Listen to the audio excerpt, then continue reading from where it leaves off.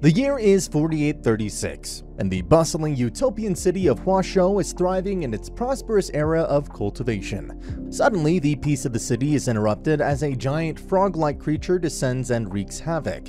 You don't get to see that every day. The Magic Squad, protectors of the city, arrive on the scene to handle the situation. Meanwhile, a carefree boy roams about the city. Zhou Yi, one of the Magic Squad members, spots the boy and saves him. He tells him to go home while he rejoins the scene. Fast forward to today. A statue of Zhou Yi, known for defeating the giant frog and saving Huashou, stands at the school entrance. Wang Ling, a freshman at high school, is being picked on by the senior bullies for being at force level 5, but a high force value magician, Sun Rong, schools them off and offers a hand to Wang Ling. Instead, he embarrasses her and leaves. Soon, a test to measure the freshman's force levels using the incarnation of the giant frog is announced. One by one, the students enter the arena to be assessed. Sun Rong comes out with a score of 2019 as the school cheers for her. It's now Wang Ling's turn. Seeing him, the frog grows worried. It's revealed that Wang Ling is the boy saved by Zhou Yi and harbors an infinite force value which he hides.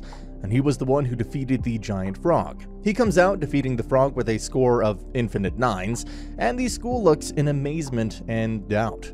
It is now the first class of summoning spells. As the students attempt to summon, Sun Rong summons a skeletal beast, while Wang Ling manages to summon the frog itself. The teacher then turns the frog into a dog. As the class gathers around the dog, Wang Ling quietly leaves. As a baby, Wang Ling had birthed himself and shocked his parents. Even at a young age, he'd break up his parents' arguments through mind reading. At the age of 6, he failed to hold on to his powers, causing his family to decide to keep a low profile altogether. From then on, his father took the responsibility of devising a way for Wang Ling to contain his gifted abilities, which he hoped to achieve by applying cultivation technologies to amulets. Until then, his mother insisted that Wang Ling take the golden pill regularly, which would suppress his abilities. It's like birth control with superpowers. Wang Ling is aware of his parents' worries and decides to stay ordinary. In school, Sun Rong and Chen Xiao stand for the class president election. Sun Rong attempts to bribe the students with gifts. Seeing this, Wang Ling bids 5 votes for 5 packs of dry ramen. Sun Rong then whispers an incantation of seduction to have everyone side with her. As she turns around, she discovers Wang Ling had left her the golden pill to balance the bid. During the lesson on the incantation of seduction, Wang Ling wonders if Sun Rong is aware of the golden pill and had accepted it.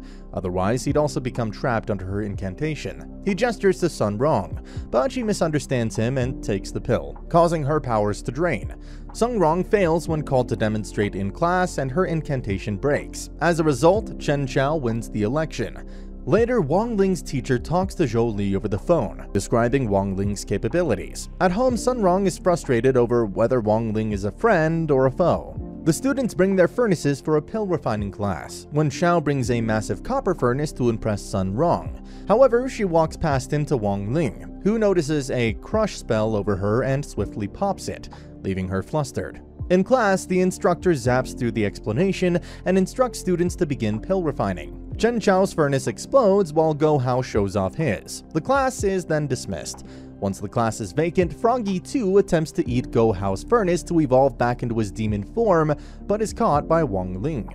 Outside, Chen Xiao runs laps, worried over his father's anger once he learns of the damage to the family's furnace. He grows weak as a devil trance takes over, inclining him to feel insecure and furious over Sun Rong's liking of Wang Ling.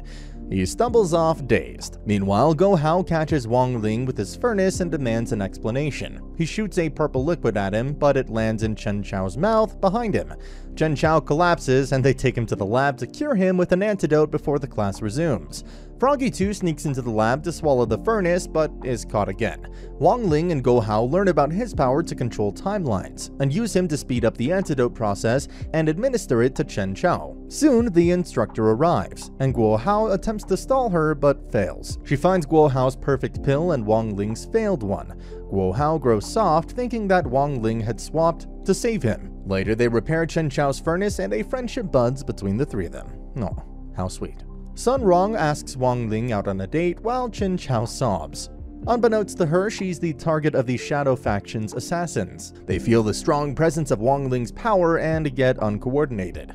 Suddenly, Wang Ling is called by his teacher. He answers yes, which Sun Rong mistakes as acceptance. The assassins leave after realizing that they've lost their target, and the social media bursts with the news of Wang Ling and Sung Rong dating. Wang Ling is taken to see the joint honorary master Immortal, Zhou Yi, who recognizes him as the gifted boy. He falls to his knees and calls him master, at which Wang Ling performs his 50% memory erase spell. On his way back, Froggy 2 informs him about the assassins.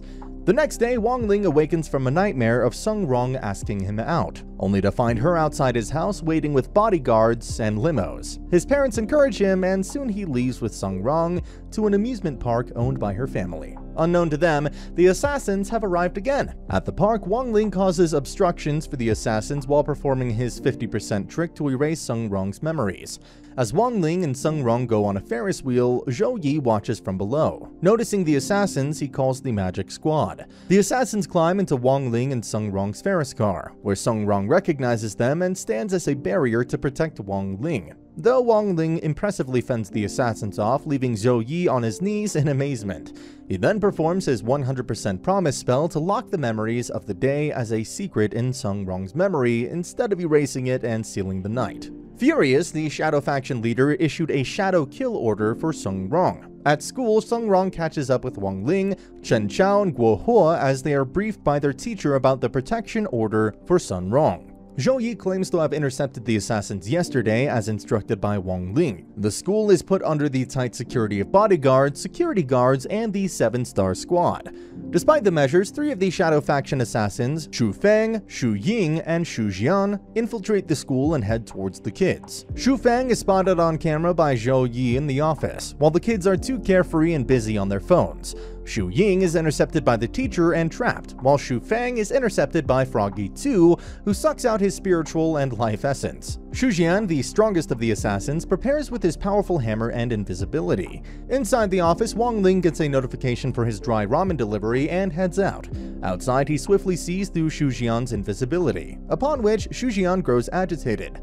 Furiously, he decides to drop everything and attack Wang Ling. He strikes Wang Ling with all his force, but his hammer is useless against Wang Ling's infinite force. Shu Jian's hammer cracks like a weak little egg against Wang Ling's head, and the assassination fails again. Gotta appreciate their effort despite always failing. Zhou Yi runs out, exclaiming the victory of his master. Wang Ling once again erases his memory and instructs him that he's the one who defeated Shu Jian. Sung Rong, Chen Chao, and Guo Hao come out to find Wang Ling injured in Zhou Yi's arms. Wang Ling is at home pretending to be on sick leave inside a high-tech healing machine provided by Sung Rong. She and the boys give Wang Ling a visit and bring a chicken blood injection that would fuse Sung Rong and Wang Li's spiritual forces for him to heal better. Chen Chao reveals a spiritual testing wristband sent by their teacher for Wang Ling to take part in along with the others. Sung Rong insists on Wang Li taking the injection before, but he denies, saying he's feeling much better.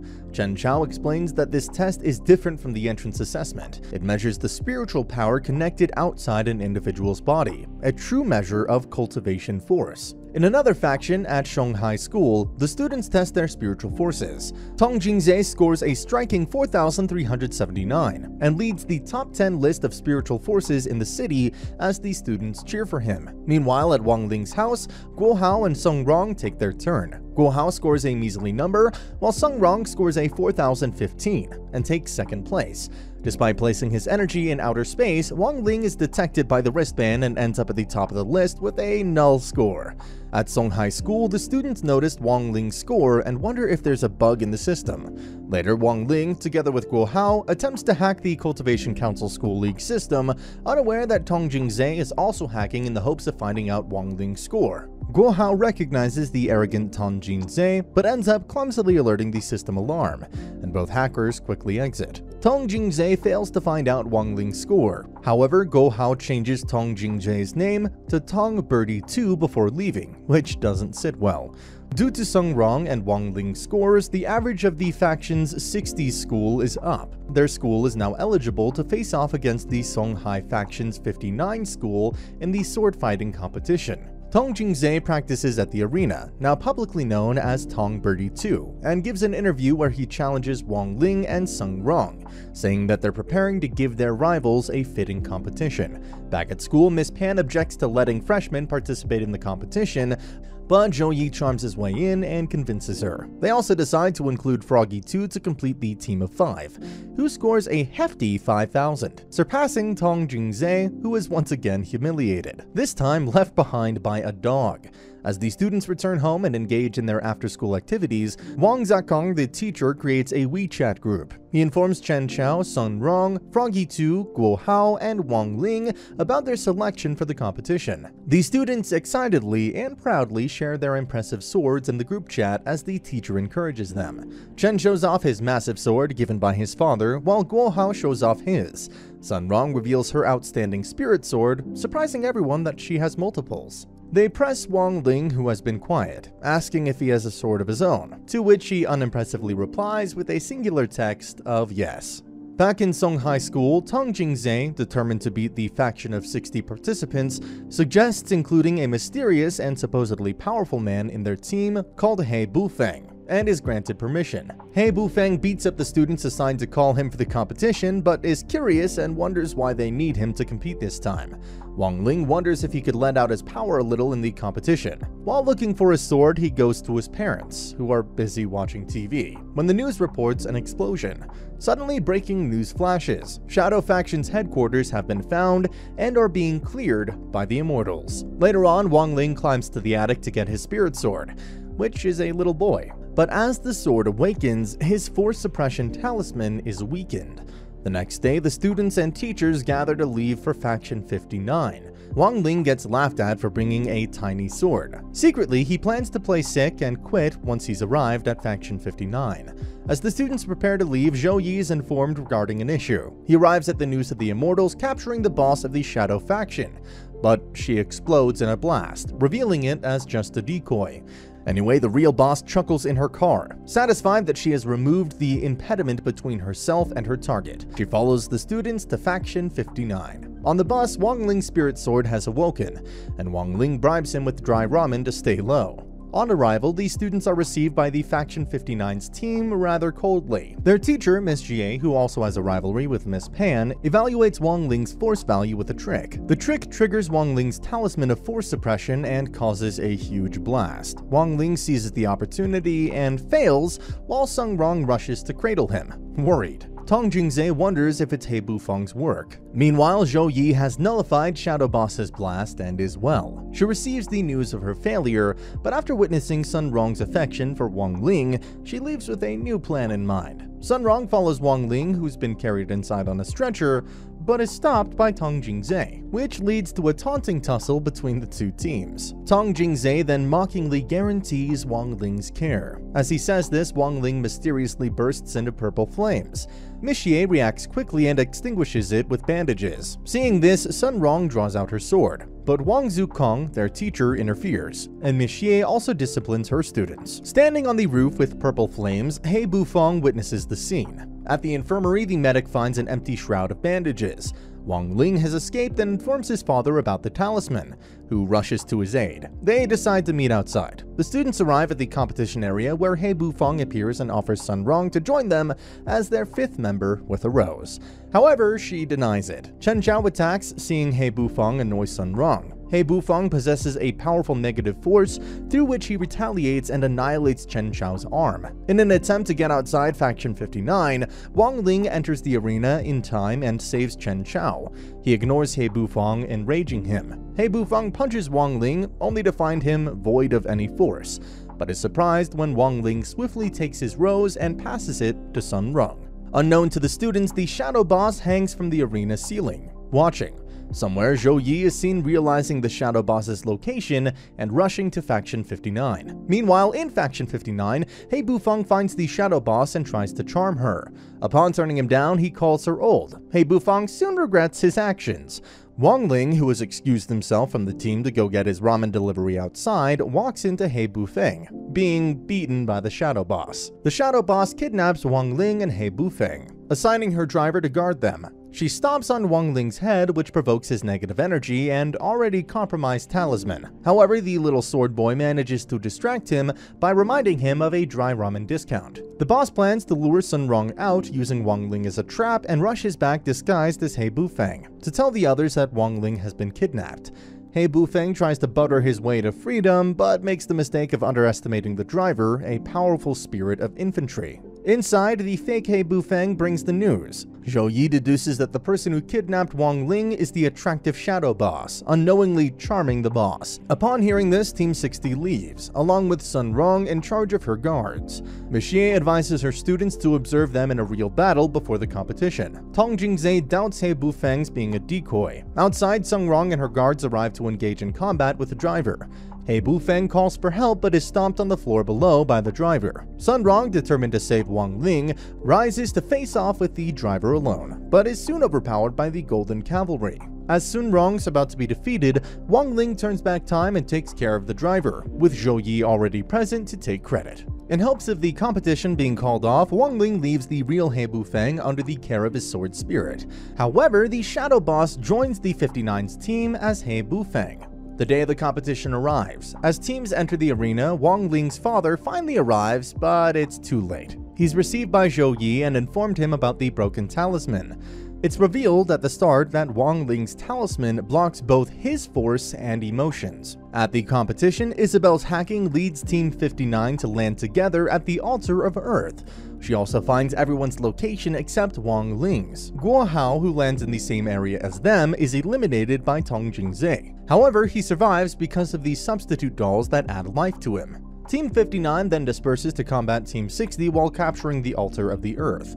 He Bufeng lands near Froggy 2 and captures the Altar of Fire, while Guo Hao follows Liang Fei, who is heading to eliminate Wang Ling at the Altar of Wood. At the Altar of Metal, Chen Chao loses to Isabel as she deploys a nervous system interfering spell, making him hurt himself. She then seizes the altar and the announcement of 59's seizure is heard across the arena.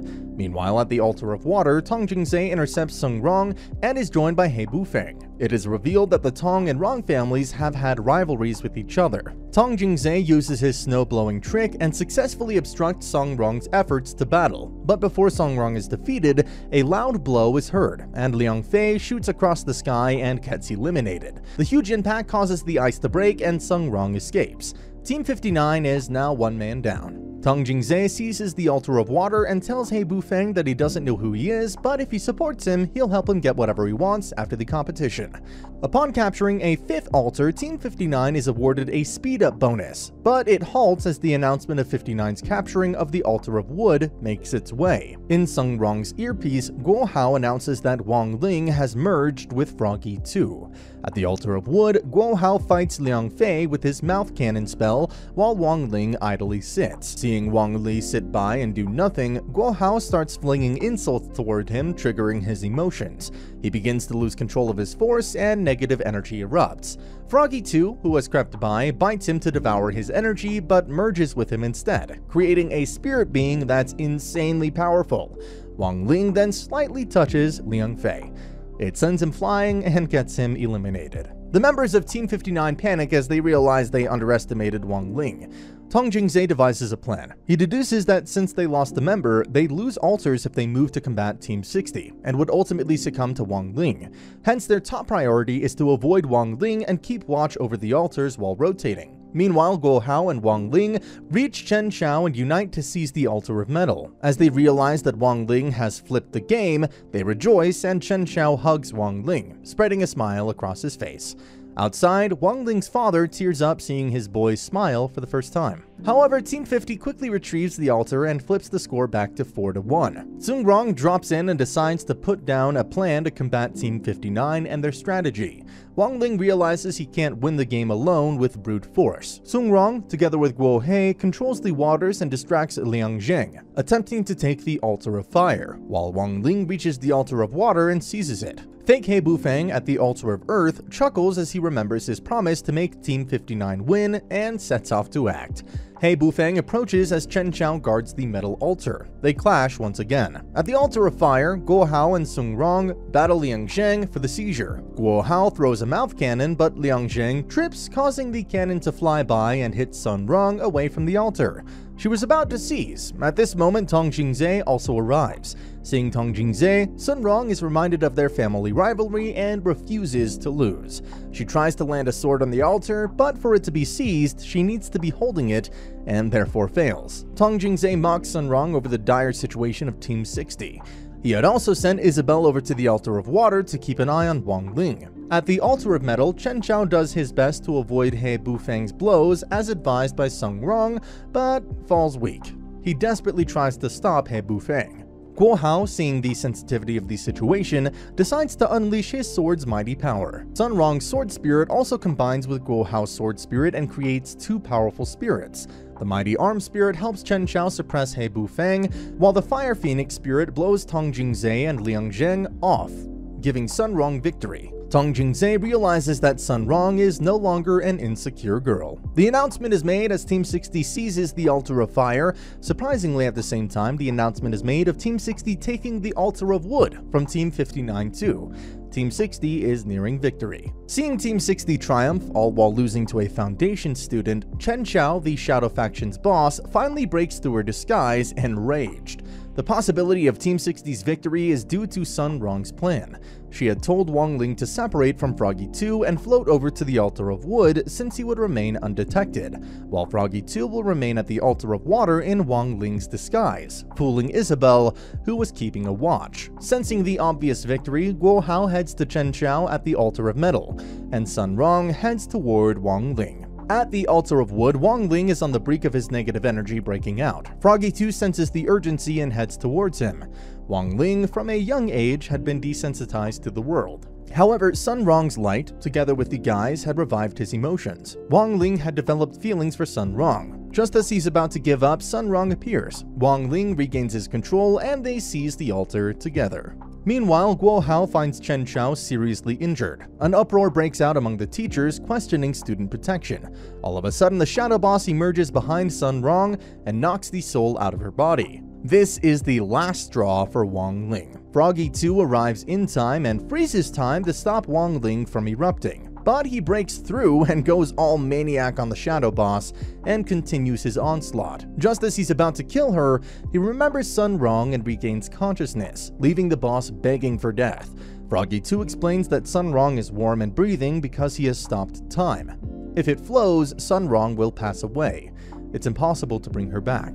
Wang Ling mourns over Sun Rong and decides to restart the world for the sake of saving Sun Rong.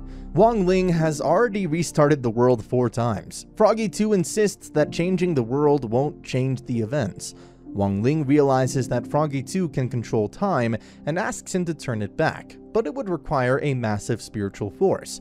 Wang Ling insists that he'll pay at any cost to save Sun Rong, and merges with Froggy 2 to turn the time back. Wang Ling arrives at his first day of school. He goes through several similar events, but has visions of Sun Rong and moments of deja vu that confuse him. This world is different than before. It turns out that the merged forces have created a new world that is destroying the old one, which will eventually cease to exist. Meanwhile, Sun Rong enters the underworld. The god of the underworld realizes the destruction that the world will face and hence decides to send her back, and she is revived. Wang Ling's spirit sword explains everything to Sun Rong, and they decide to destroy his new world to save the old one. In the new world, Wang Ling goes to Heavenly Paradise and feels overwhelmingly empty. As Sun Rong makes cracks in his world, he suddenly remembers her, and she manages to destroy his world and wake him up. They are reunited. Time does turn back, bringing everyone back into the games. This time, Wang Ling knocks out the Shadow Boss before things spiral. Faction 60 rejoices in victory, and Sun Rong is well. She runs over to Wang Ling, but is stopped by the interviewers. Wang Ling's father finally arrives with the talisman, but he has to make a choice. He can accept the talisman and go back to having dormant emotions, or he can have a relationship with Sun Rong. He chooses world peace. I didn't expect it to get this emotional. And that's the end of the video. As always, if you liked what you saw, subscribe to the channel. I'll be uploading a lot of videos just like this, so I'll see you at the next one.